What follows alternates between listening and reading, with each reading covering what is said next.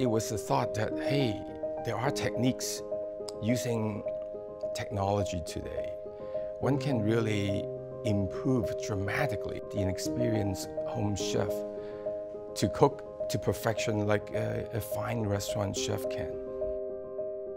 When we talk about smart cooking, we really don't mean to add technology for technology's sake. It is about adding support and augment the experience that makes you a better cook.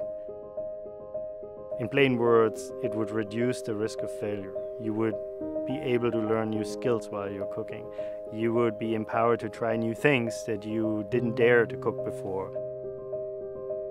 For us was really to kind of look at how can we solve the problems that people have in the kitchen, whether it's organization, whether it's understanding how to prep things. What we really settled on as the main problem and area that we could solve was to look at the ability to control temperature and time, which is at the end of the day what most cooking is about, is your ability to understand doneness, to understand temperature control, and really take the stress and pressure off of the cook in the home and allow them to succeed by being confident that we're guiding you down the path.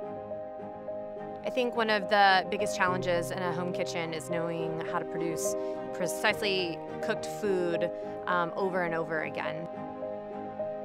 And the way this works is that our step-by-step guidance with video gives you confidence in the process that you're doing the right thing. Basically, you have a coach in the kitchen. The app, the pan, and the burner all speak to each other to get the pan to the correct temperature and hold it there at a specific time. So we cut out all the variables and make it more consistent.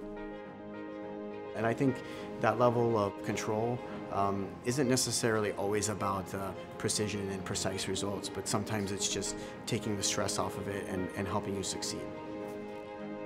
Culinary craftsmanship and science and technology are coming together.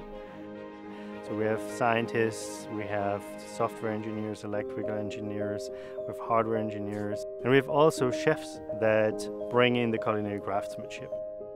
If we apply this technology in a very sensitive and sensible way, then this is actually an exciting time, because this can lead to a whole new experience that humanizes the cooking even more and lets you as a human focus more on what you're good at and get the support from technology where it really makes sense.